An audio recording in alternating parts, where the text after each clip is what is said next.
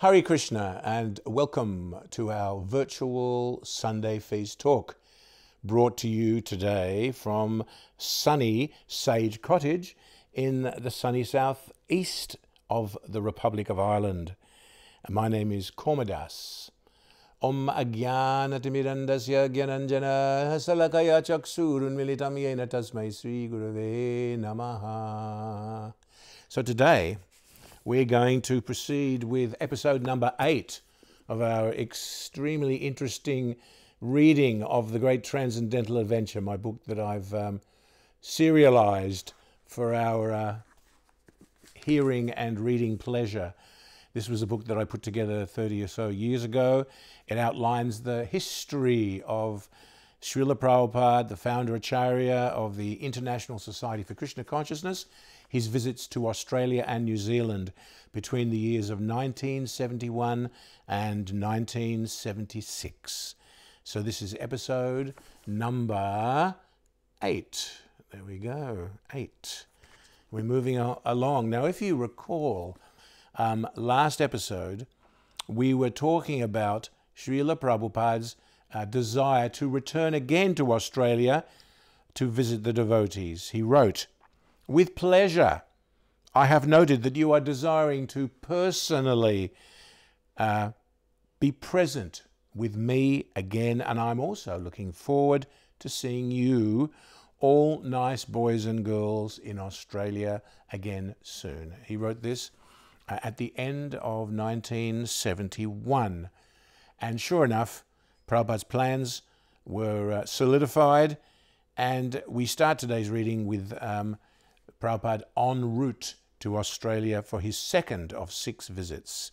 Thursday, the 30th of March, 1972, which is 50 years and a little bit ago.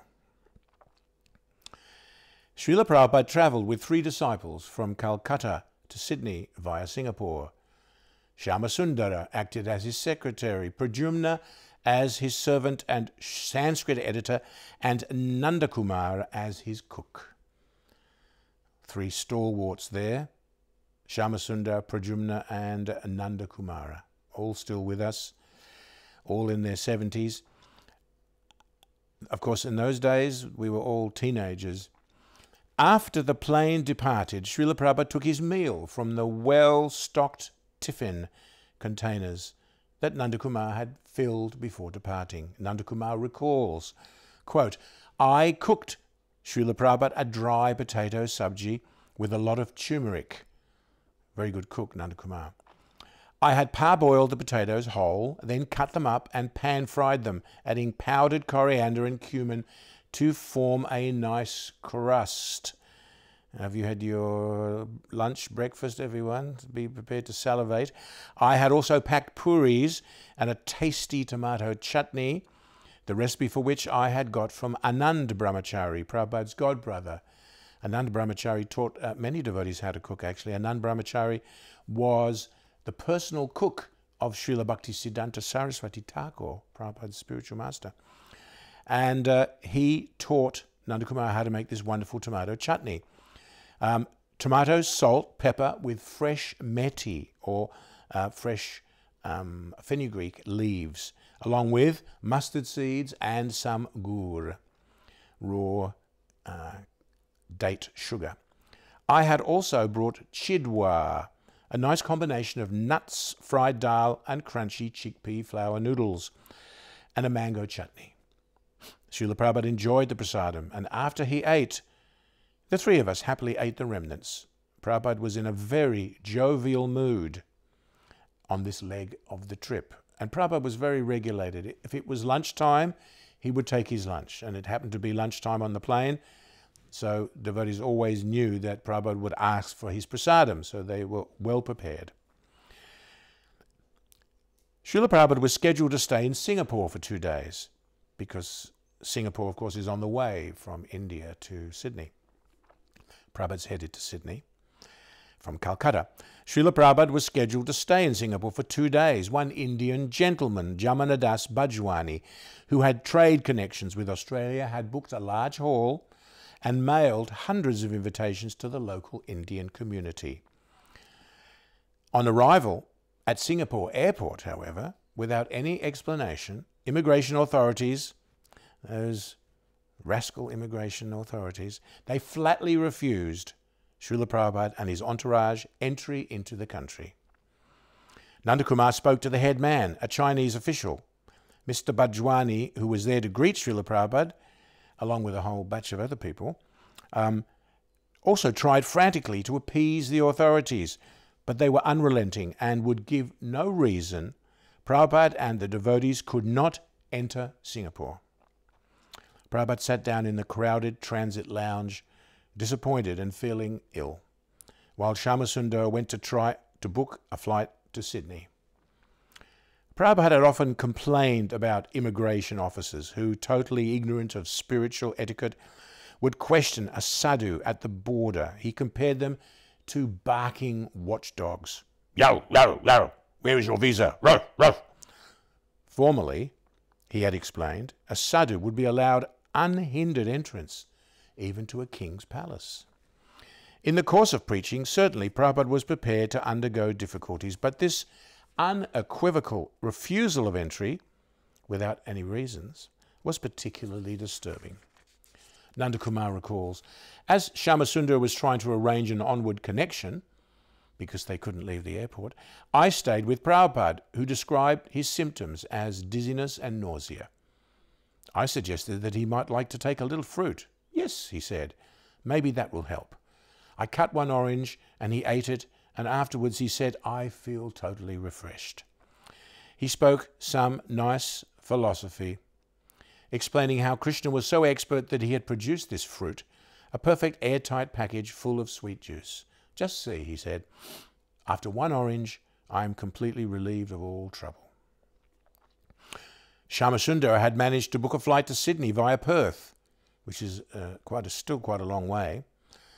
8 hours from Singapore, probably 9 hours from Singapore to Perth, and then 5 hours from Perth to Sydney. Prabhupada had to undergo all these great austerities at an elderly age for our benefit. And the flight was leaving in another 4 hours' time, so there was a long way to go. Shyamasundar wanted to ring the Sydney temple and warn them that Prabhupada's coming early, but had no telephone number. He sent a telegram ahead instead, advising of the updated arrival time. Telegrams were the thing that you did in those days. There was no WhatsApp, there was no message services other than telegrams. Although Prabhupada appeared tired, he did not sleep during the remaining hours before arriving in Sydney. Nandakumar recalls, I was, as usual, impressed with Srila Prabhupada. As soon as we got aboard the plane, we would immediately go to sleep. But Prabhupada would chastise us. Why are you wasting time? Why don't you read? Take my books and read, he would say. The flight to Perth arrived very early in the morning.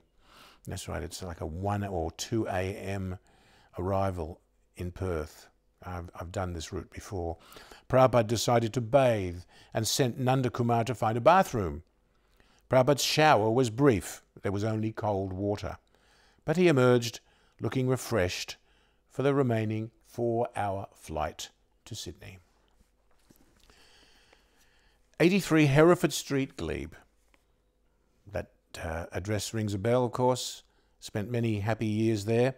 83 Hereford Street, Glebe, Easter Friday, 31st of March, 1972. The devotees in Sydney had worked hard to transform the little cottage in Glebe into Radha and Krishna's temple. The devotee population had more than tripled in only 6 weeks, and,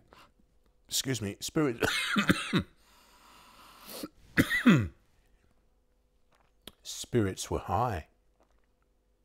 A new altar had been built for Radha Gopinath, as well as a new Vyasasan for Srila Prabhupada.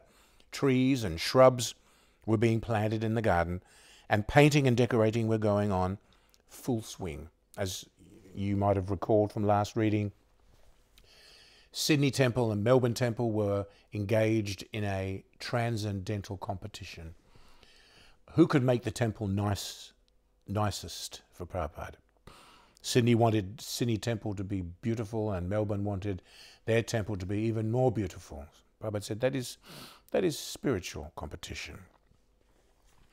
Jan, now Jagatarini, had married Burijan, an older disciple of Srila Prabhupada, and had been assisting her husband in spreading Krishna consciousness in Hong Kong. For Jagatarini, living in Hong Kong was austere. It was austere for Burijan too. It was a very austere time. Burijan has written in his book about those years. To gain a little relief, she had requested her husband to allow her to return to Australia to visit her parents in Melbourne, and then be present for Srila Prabhupada's tour of Australia. Today she sat in on a post-breakfast meeting arranged by Mohanananda to discuss preparations being made for Prabhupada's visit, which was scheduled in a few days' time. At one stage, a devotee entered the room and handed Mohanananda a telegram, which he casually opened. Suddenly his jaw dropped. Prabhupada was arriving that day. They had not expected him until Sunday.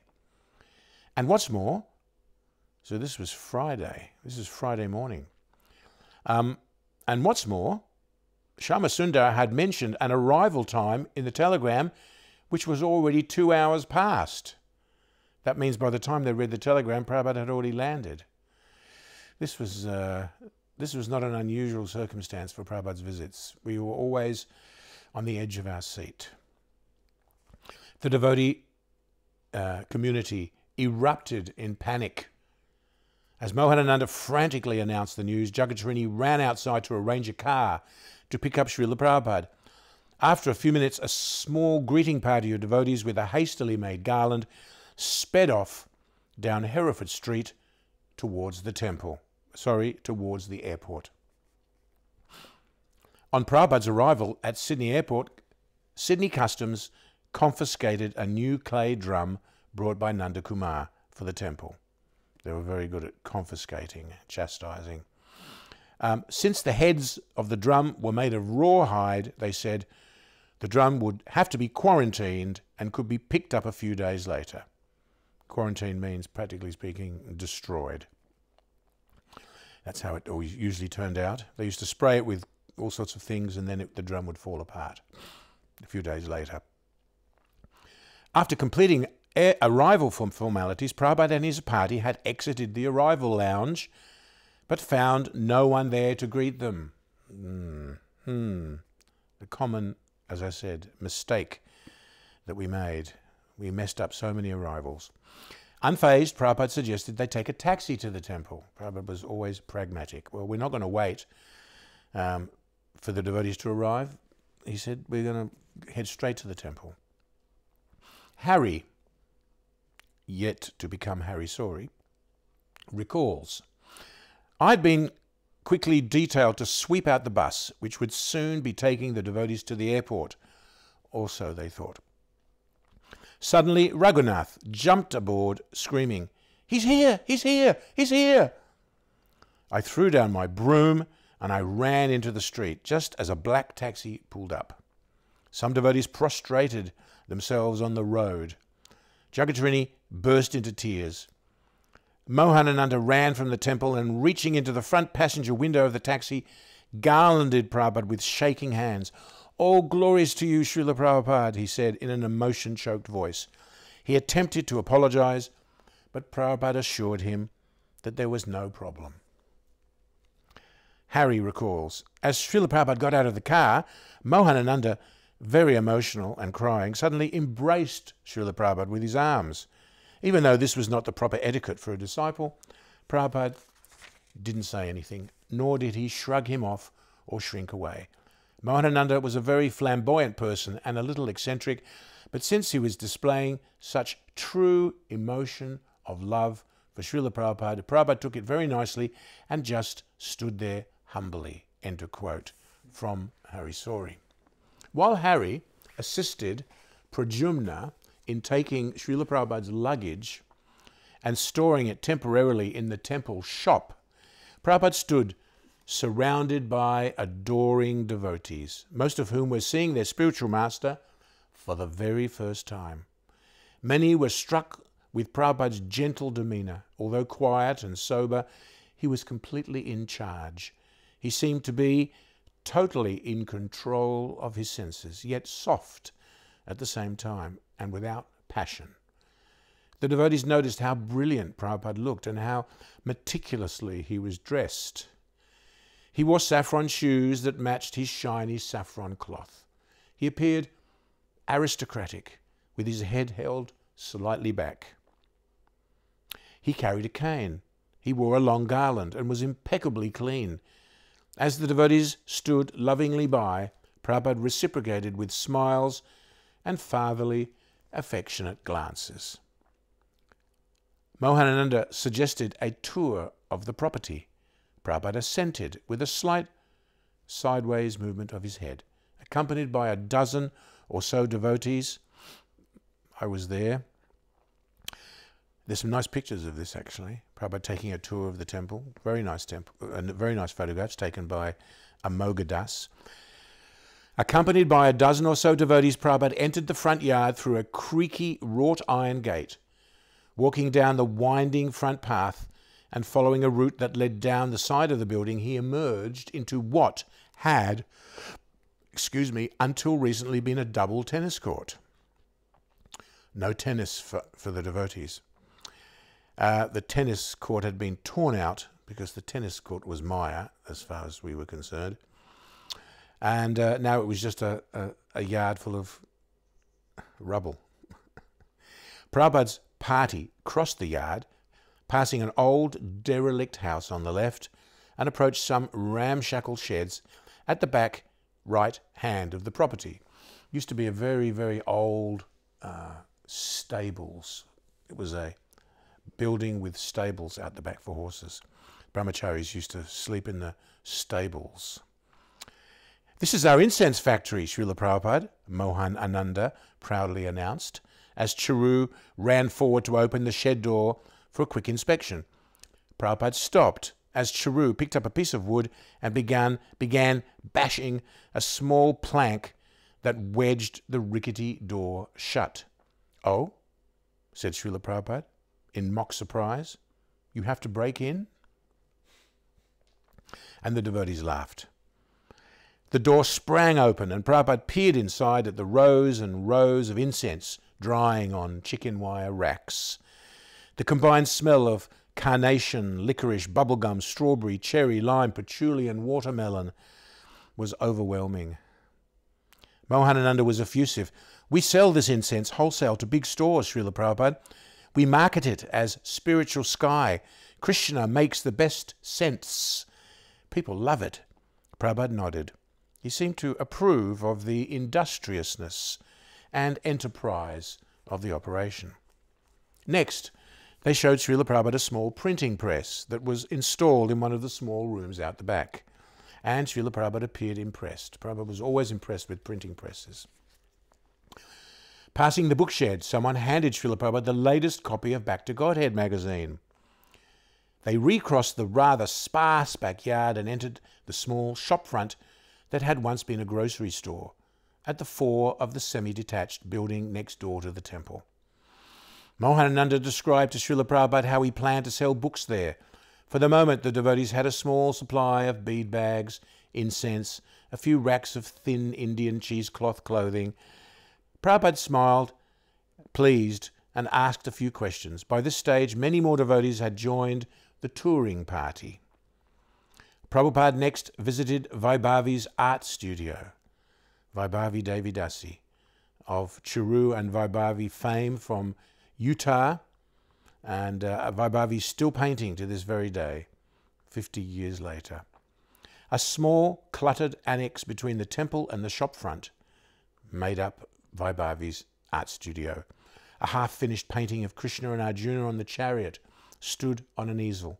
The room was untidy, and Prabhupada said nothing. Mohanananda had been saving the very best thing for last. Now, back at the front gate, Mohanananda proudly indicated his ultimate preaching tool, the double-decker bus. It was impressive. Bright orange, As Prabhupada stepped on board, his eyes opened wide and his eyebrows lifted slightly. He walked halfway up the stairwell and looked back. He looked into the top deck. Those old Sydney double-decker buses, you go up, and when you got to there was like a landing halfway up the stairs, like a spiral staircase almost, and then you could look in to the top floor of the bus. So Prabhupada walked all the way there. He looked around and he said, I could live in this. And the devotees laughed. Standing with his left arm on the polished stainless steel pole, if you remember those buses, there was a big stainless steel pole. As you got into the bus, that's what you held onto. And there's a beautiful picture of Prabhupada standing in that position. Prabhupada commented how much he appreciated the preaching potential of such a bus and the concept of having a travelling temple. That was the concept. It would be a temple. The devotees would live on the bus. They would travel all over Australia. And indeed they did. And Prabhupada encouraged Mohanananda to push on with the project. Prabhupada's tour finished at the front of the temple building. He quickly walked up the 3 or 4 marble steps, which were lined with olive green glazed tiles decorated with ceramic grape leaves. They crossed the small cream and red tiled veranda. He was followed close behind by Raghunath's 7-year-old son Radha Raman, who wore a small Prabhupada hat and carried a little pink flag. On the veranda, Prabhupada noticed the Radha Krishna temple sign adorned with lotus petals and swans, which Vaibhavi had nicely produced.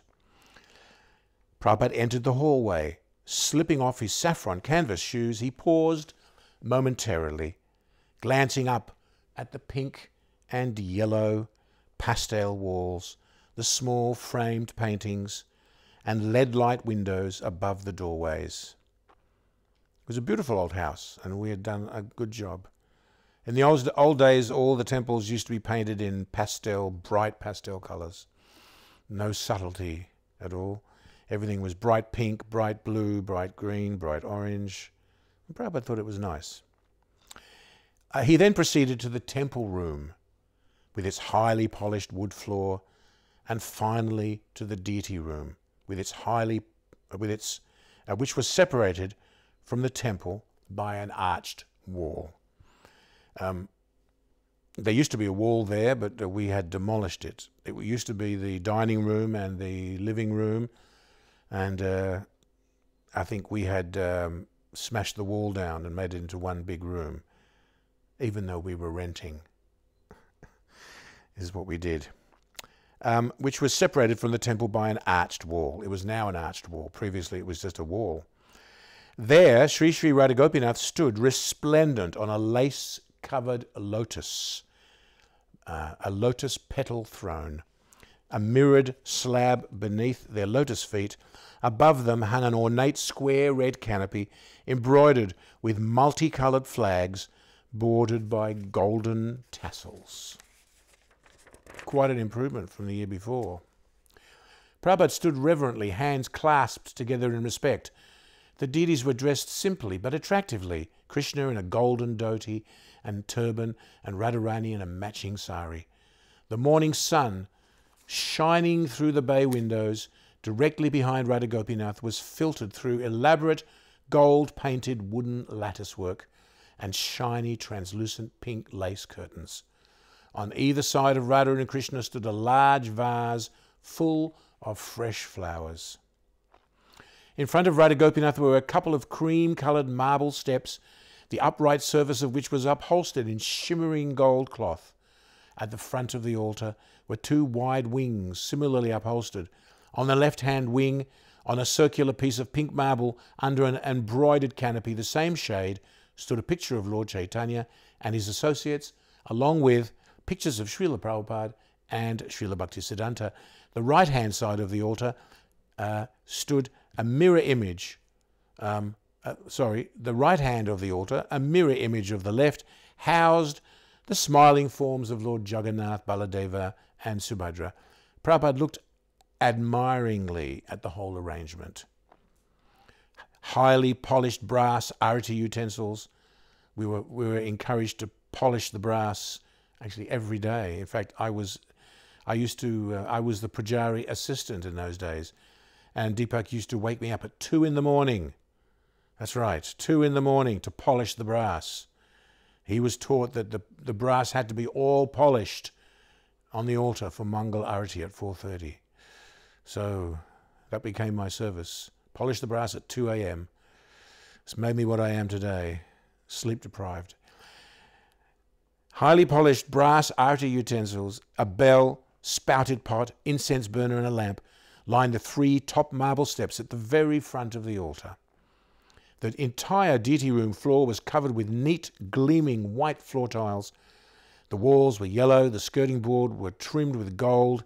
It was gorgeous, certainly a contrast to Radha Gopinath's Spartan beginnings 1 year before. Prabhupada offered his full obeisances on the floor. That means dandabat, that means lying down on the floor like a stick, and the devotees immediately did the same. Prabhupada sat on his Vyasasan, which had been placed with the deity room to his right. He commented to Mohanananda that it should have been placed on the opposite wall, keeping the deities to his left, and later he requested that they move it. As Prabhupada sat on his pink and gold paisley Vyasasan, under a gold canopy, he smiled brightly and turned to Shyamasundara. Look how nicely they're taking care of Radha and Krishna.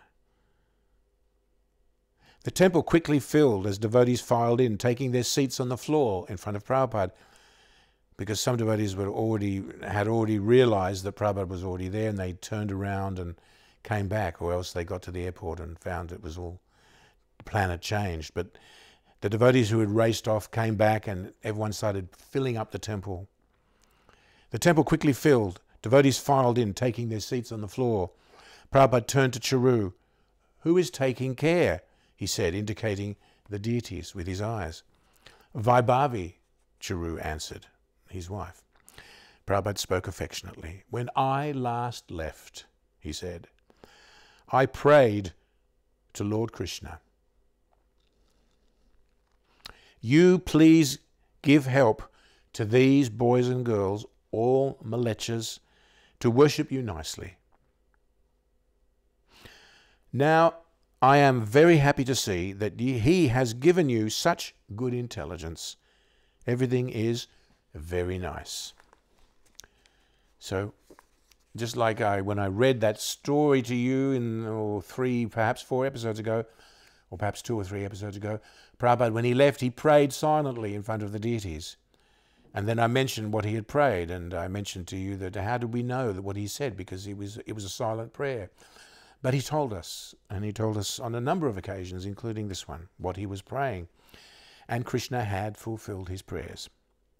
Because Krishna had indeed given all his young boys and girl disciples the intelligence to do all these wonderful things, to build an altar, to sew canopies, to paint, make gorgeous arrangements. So this is transcendental activities. "Where is Upendra?" asked Prabhupada. Someone answered that he was at the house preparing Srila Prabhupada's lunch. So Prabhupada was actually staying at a separate house, and he was not going to be staying in the temple because there were not sufficient rooms. Srila Prabhupada seemed extremely relaxed. You can see pictures of this. He was looking very relaxed, relaxing on the Vyasasan. Now, you have to remember that he'd been traveling for like 19 hours, but he didn't appear to have been even slightly tired. Whereas his disciples were completely and utterly jet-lagged. The ones that had traveled with him, they didn't know if it was day or night. Prabhupada never suffered from anything like jet lag. He just seemed completely aloof and transcendental. Prabhupada seemed extremely relaxed and surrounded by the devotees, appeared like a king amongst adoring subjects, a father of a family of 50 sons and daughters. He was witnessing firsthand the success of the Sankirtan movement in Australia. He had planted the seeds of bhakti 1 year previously, and now those seeds were sprouting. Prabhupada's bliss and satisfaction increased to see that his disciples By sincerely following his orders, we were advancing in Krishna consciousness. The power of Krishna Kirtan was transforming the fallen souls of Australia. His approving smiles increased the ecstasy of the assembled devotees. When Prabhupada had first entered the temple, Jagatarini had quickly removed a pair of Prabhupada's slippers from the footstool before his Vyasasan. Because now, of course, Prabhupada was actually wearing slippers. These were the ones that we would offer flowers to in his absence. Jagatarini now sat crying before Prabhupada, still clutching the slippers. Prabhupada turned to Mohanananda. "Who is that?" "That's Burijan's wife," replied Mohanananda. Prabhupada's eyes opened wide and his face lit up as he looked around the room. "Oh, is Burijan here?" Mohanananda explained that although Burijan could not make it, he had sent his wife instead. Prabhupada smiled affectionately at Jagatarini. He spoke to her in a semi-serious, soft voice. "Oh, you haven't been fighting, have you?" Jagatarini had the feeling that Prabhupada knew her mind, but she couldn't admit that she did indeed fight regularly with her husband. She felt like a cheat as she answered him, Oh no, Prabhupada. He sent me here for some association." Prabhupada's face displayed a playful mock seriousness. "Good. A husband and a wife should not fight." Prabhupada appeared to wait a few moments to let the point sink in. He continued with a slight twinkle in his eye, his finger raised in a caricature of chastisement. It would have been his right finger. "Actually, when husband and wife fight, it shouldn't be taken very seriously," he said. He's Prabhupada speaking in front of the whole room full of devotees here. "It is just like sometimes in the morning, there will be thundering in the clouds, but everybody knows that there will be no rain." He gave the example of how Mahatma Gandhi, after an argument, had thrown his wife out of the house, saying, "Get out, get out." She had gone, but sat outside the house for the full day. Because she had nowhere else to go, she simply remained there. Towards the evening, Gandhi had come out, and seeing that his wife was still sitting there, he called her back inside. Prabhupada concluded, in this way, when husband and wife fight, it should not be taken seriously. Prabhupada continued to speak encouragingly to the assembled devotees, expressing his pleasure at how much effort they had extended or expended in decorating the temple. We had indeed. How much effort? Days, weeks and weeks and weeks and weeks. Sleepless nights. Finally, Prabhupada led a short kirtan, Pradyumna led a short kirtan, and then Prabhupada rose and left the temple room, closely followed by Radha Ramana, who was still clutching his little pink flag. Prabhupada left via the front door and departed for his place of residence. Wally, a teacher, and his wife Kerry, who later became initiated next year as Vyasadeva and Kalki. Wally, a teacher, and his wife Kerry and their 2 young children had been regularly attending the temple programs.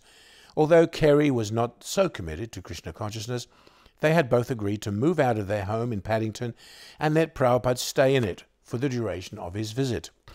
Number 26 Rennie Street was a small 2-story white terrace house, typical of many in the area, very traditional Sydney architecture. Actually, number 26 Rennie Street is still there. The temple building at 83 Hereford Street is no longer there. It was demolished many years later and had become a block of flats. I remember visiting all these old temples for my research for this book, and 83 Hereford Street didn't exist. It was now 80 to 85 Hereford Street, and it was a huge block of flats, a block of units, as they call them. And 26 Rennie Street, still there, still looks identical. And that was Prabhupada's residence for this visit. It was a small 2-story white terrace house, typical of many in the area. The well-lit front upstairs room with a veranda overlooking the pleasant tree-lined street was set aside as Prabhupada's room. Nandakumar and Shyamasundara, his personal assistants, stayed in another room. Downstairs was a large living room and a small kitchen. Devotees were still making final preparations as Prabhupada's car pulled up at the front. As Srila Prabhupada entered the house, Upendra, who had been cooking Prabhupada's lunch, came running out of the house and offered his obeisances. Prabhupada was very happy to see him. He was always happy to see Upendra.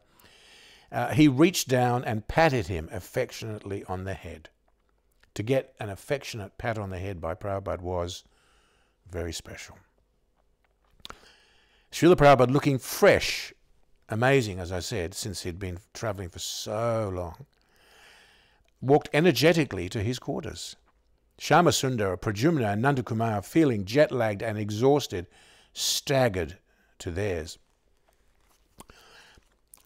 Srila Prabhupada returned to the temple that evening to attend the 7 o'clock Arati ceremony and to give a class on Bhagavad Gita. As he entered the small temple room, he was pleased to see it packed with guests and devotees. The Vyasasan had been moved so that now it could sit with Prabhupada's left side to the altar, which was the appropriate placing. Prabhupada nodded approvingly. The Pujari blew a big pink and white conch shell, huge conch shell, it was about this big. It was actually not a conch, but I think it was a whelk. But it still made a pretty good sound. The red velvet curtain swished open, revealing the deities. After offering prostrated obeisances, Prabhupada stood. Powerfully built Nandakumar picked up a clay mridanga and began to sing the evening arati prayer. Srila Prabhupada remained standing and glanced at Shyamasundara, who opened a small velvet bag and passed Srila Prabhupada a highly polished pair of kartals. Prabhupada played deftly, and there's a beautiful picture of this also. Prabhupada standing in front of the altar. It was a side-on photograph, and he's playing kartals. Gorgeous pictures. Prabhupada, they're in this book, by the way. You should get a copy. Prabhupada played deftly, head slightly to one side, as he stood, looking lovingly and attentively at Sri Sri Radha Gopinath on their beautiful new altar. After continuing like that for a few minutes, Prabhupada sat down on his Vyasasan and chanted with the kirtan. It wasn't often that Prabhupada stood during the arati, but he did. After 40 minutes, the jubilant kirtan drew to a close.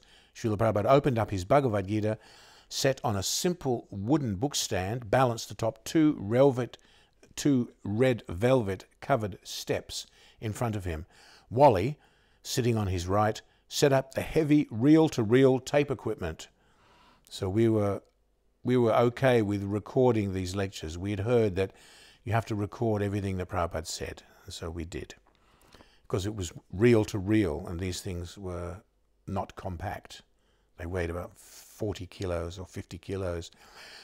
Wally, sitting in onto his right, set up the heavy reel-to-reel tape equipment ready to record the class. And sometimes we'd get the whole class in, and sometimes the tape would run out and before Prabhupada's finished speaking. And if you recall those reel-to-reel tape recorders, the reel would start spinning around with the tape on it, flapping, flapping, flapping. That was the notice that the tape had run out. Prabhupada again picked up his shiny kartals, wrapping the red straps deftly around his fingers, closing his eyes, and striking the shiny brass cymbals in the familiar 1-2-3, 1-2-3 fashion. Seated amongst the crowd of devotees, Jagatarini was feeling completely satisfied after the joyous kirtan, as she recalled in her interview with me for this book. Jagatarini had almost forgotten a secret desire that she had been maintaining for a long time.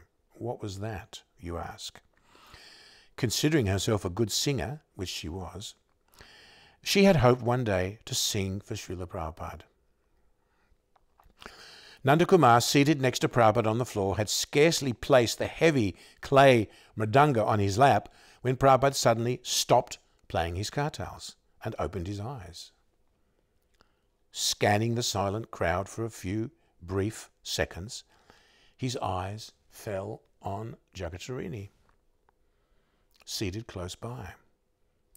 "You lead," he said. Mohanananda looked at Shyamasundar in amazement. Jagatarini could hardly believe it.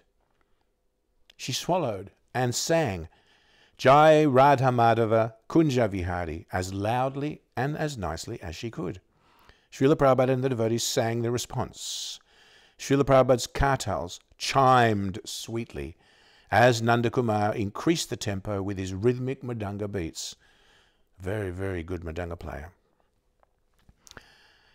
The song reached its climax and stopped.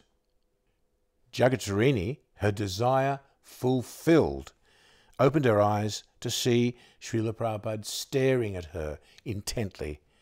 "Krishna has been so merciful to you," he said, and began his evening class. Prabhupada was very, very affectionate to Jagatarini.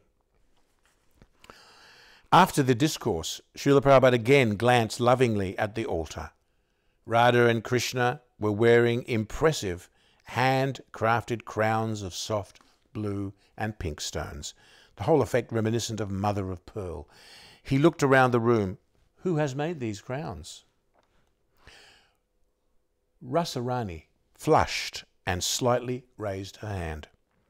Srila Prabhupada smiled and said, "Very nice." Prabhupada was always lovingly bringing out the best in all of us, always encouraging us.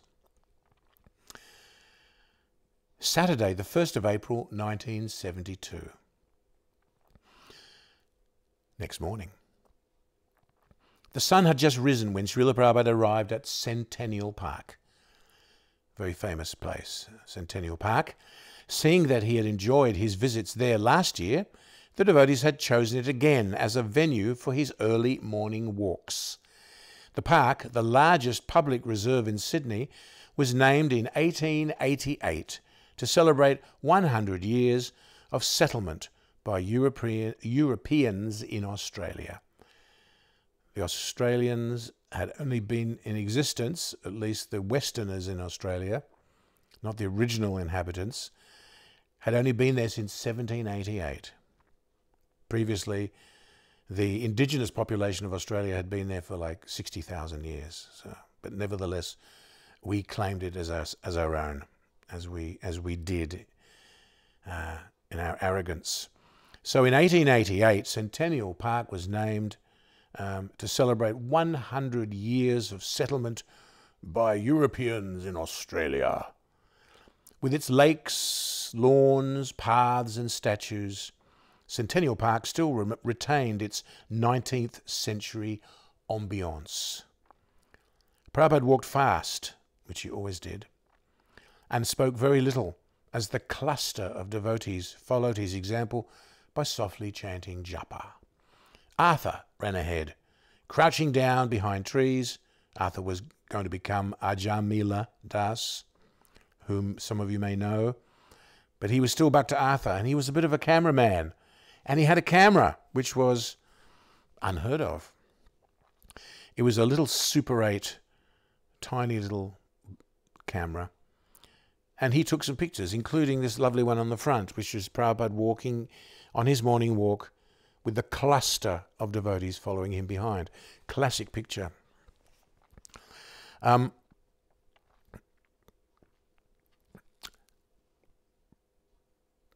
Yes, he did indeed. Prabhupada appeared not to notice him. Prabhupada's silence appeared impenetrable. Sometimes Prabhupada would talk and talk and talk on a morning walk. Sometimes he didn't say a word.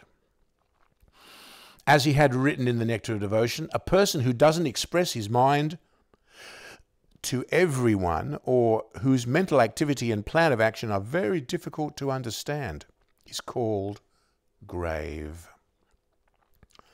Prabhupada's demeanor certainly matched this description. The pathways were long and straight, with well-trimmed lawns on both sides. Tall, mature palms lined the path at intervals. Some palm fronds had dropped off and were lying across the path, as they do.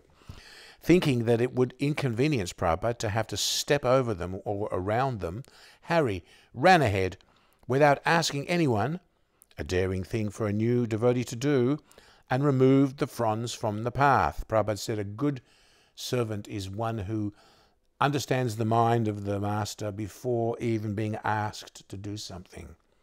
But in those days we were not aware of these subtleties, but Harry was.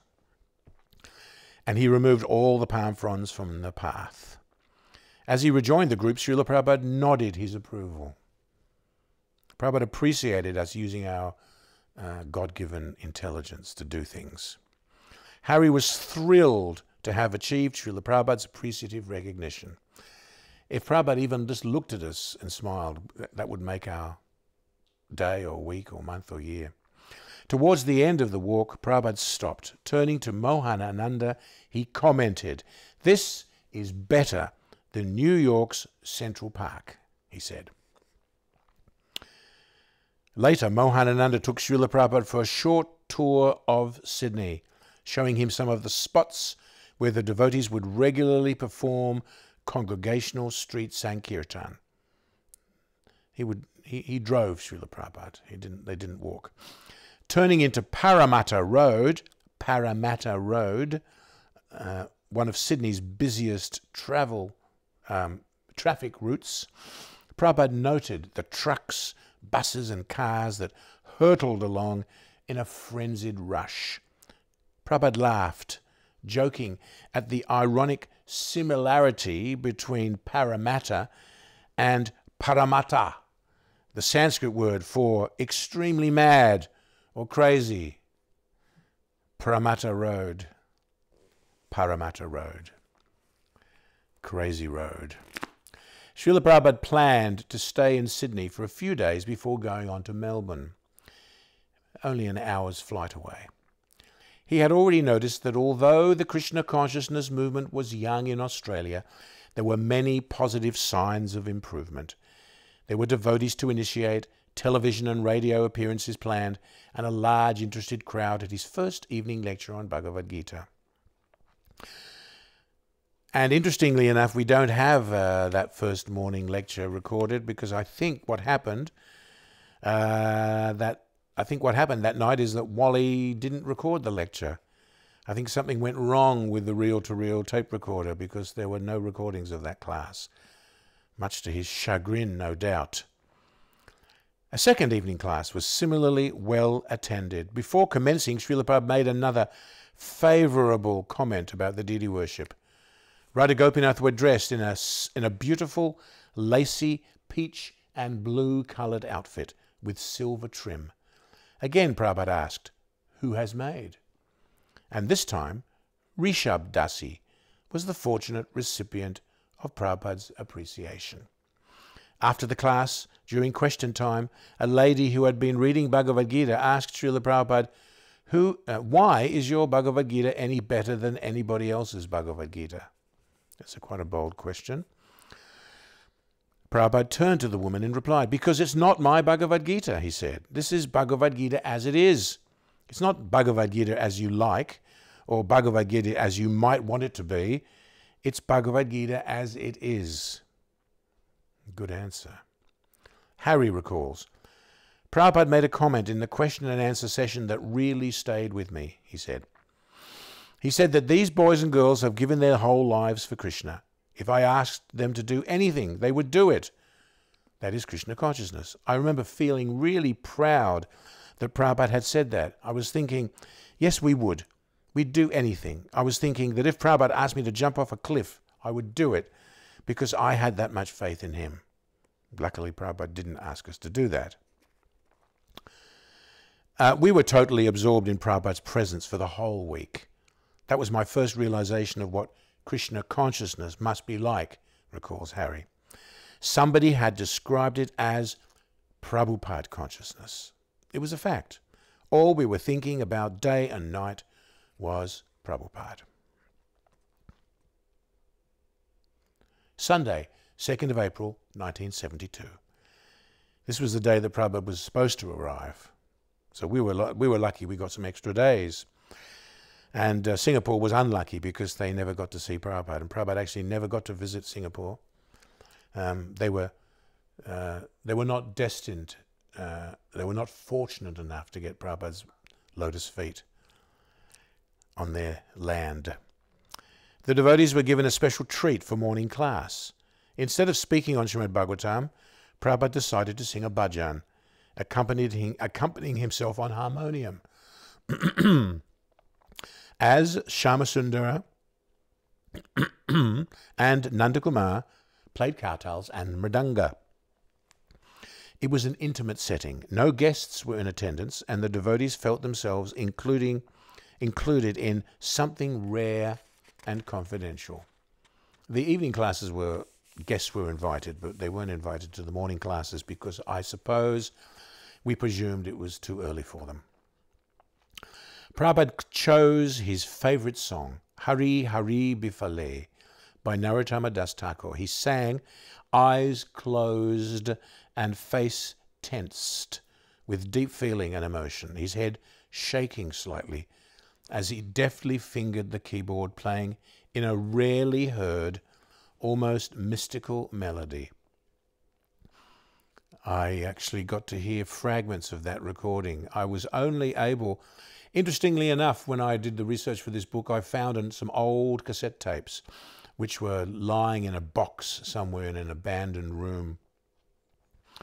And so, now, of course, there were no cassette tapes in those days, but that tune had been recorded on a reel-to-reel, and somebody later on, much later on, had transferred it to a cassette tape. But this cassette tape had become tangled up. You know what happens to cassette tapes, and all the cassette comes out, and so this cassette tape was completely ruined, and I was thinking, how can I find out what's on this? So I gave it to I remember speaking to my typist, because I used to do my research for this book. I would write notes, and then I would record it on cassette tapes, and I would send the cassette tapes to the lady that was doing the typing. And I told her the story, how I found this cassette, and I was very disappointed because I couldn't access it. And my typist said, "Well, Korma," she said, "give me the tape," because actually and her name was, I've forgotten her name, very disappointing. She used to work for the police force, and she was a sergeant in the Sydney Police, and she worked in the department that is involved with reconnaissance and recording, probably secret recordings, although she didn't go into details. So she said, I have all the equipment, and she said, if you give me the tape, I'll see if I can fix it up for you. Normally these tapes were completely ruined. So she gave me the tape sometime later, and I played it, and there was just a few minutes that you could hear, and the rest was inaudible. And it was Prabhupada singing Hari Hari Bifale with an amazing heavenly tune that I'd never heard before. It was only about 20 seconds. So there we have it. So I was able to hear slightly a little bit of that beautiful song. Rather going off the subject there, but not really going off the subject. Prabhupada sang, his eyes closed and face tensed, with deep feeling and emotion, his head slightly shaking as he deftly fingered the keyboard, playing a rarely heard, almost mystical melody. Afterwards he opened his eyes. "I will now speak on it," he said, and proceeded to give the song's meaning. "O Lord Hari," he said, "I have spent my life uselessly. Although I have taken this rare human birth, I have not worshipped Radha and Krishna, and so I have knowingly drunk poison." Prabhupada paused as he glanced around the room. "There is so much depth of meaning," he said. The devotees settled in and listened with rapt attention for the rest of the class. In the midst of his activities in Sydney, Prabhupada continued to think of his spiritual children in various places throughout the world, and he regularly wrote to them, to Mandali Bhadra Das in Hamburg, who was busy translating Prabhupada's Bhagavad Gita as it is into German, he wrote, quote, "I think the German people are very philosophically minded and they will appreciate the higher philosophy of the teachings of Lord Chaitanya, or the science of the nectar of devotion. Actually, these 4 books, Krishna, Teachings of Lord Chaitanya, Nectar of Devotion, and Bhagavad Gita, if these 4 books are translated and distributed widely in the German language alone, they are sufficient to give everyone the whole contents of Krishna consciousness." To Revatinandana Das, who recently passed away a few weeks ago. To Revatinandana Das in London, he wrote, "I'm very much pleased upon you for taking up the matter of preaching work in England, especially, and in other places. I'm happy to hear that new centres are being opened up by you and others in Europe. This is our best field. One thing, if we are not very careful to always stick to the point of regulative principles and purest standards of pure living, high living, then everything will spoil very quickly and the whole show will become a farce. So impress this point in your preaching for training the younger devotees. They will follow your examples in all respects." Unquote. Replying to Tamal Krishna Goswami and Jayapataka Swami in Calcutta, quote, "I'm very much encouraged by your progress in reporting stockpiling of materials." That means building materials. "It appears that things are progressing at a good rate, and if you are determined enough to make a very perfect scheme there in Mayapur, Krishna will give you all encouragement to make all the necessary arrangements. So continue in this way." Unquote. And, of course, Krishna did make all arrangements in Mayapur. Now we have a Mayapur city. And to disciples in Vrindavan, Prabhupada wrote, "Now you work cooperatively for making our Vrindavan a dazzling success, and work together, all of you, for making this Vrindavan project a heaven on earth." Unquote. Prabhupada was very happy with the Sydney temple.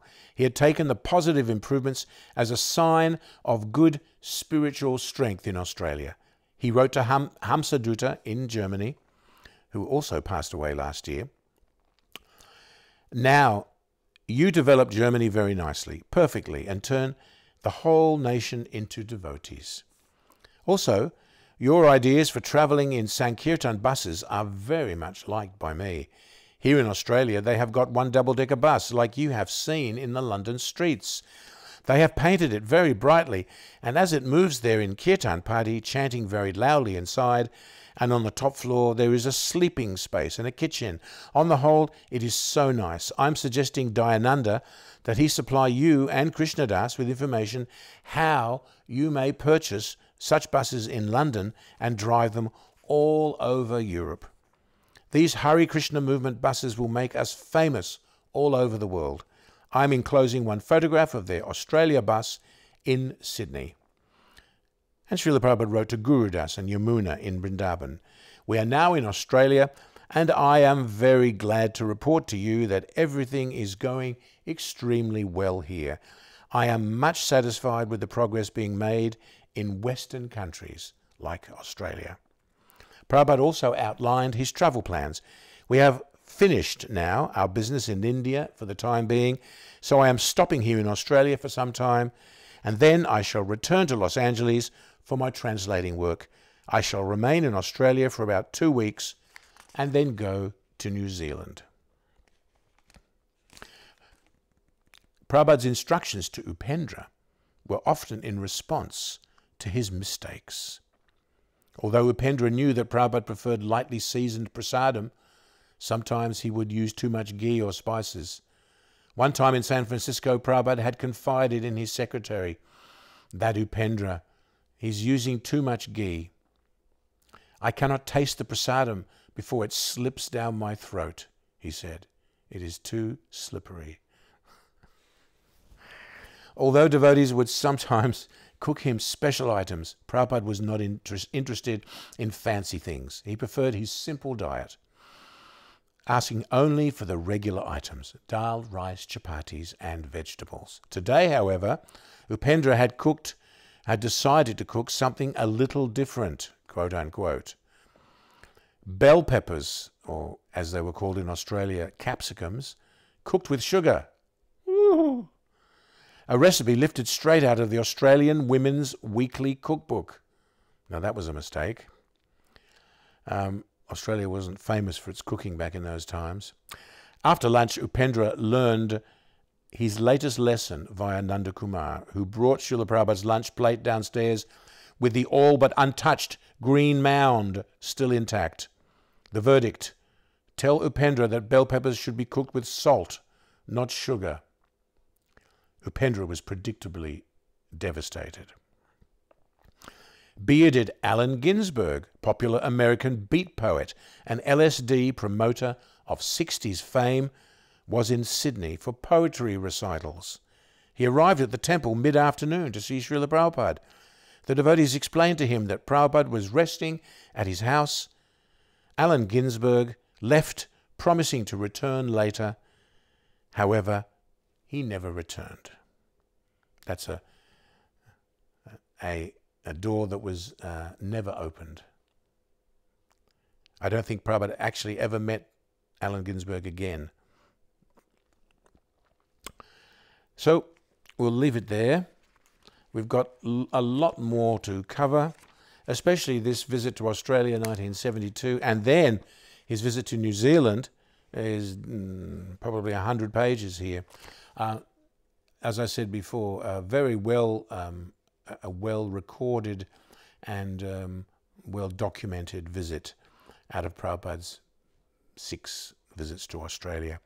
So thank you for listening. Thank you for attending today's recital of the great transcendental adventure.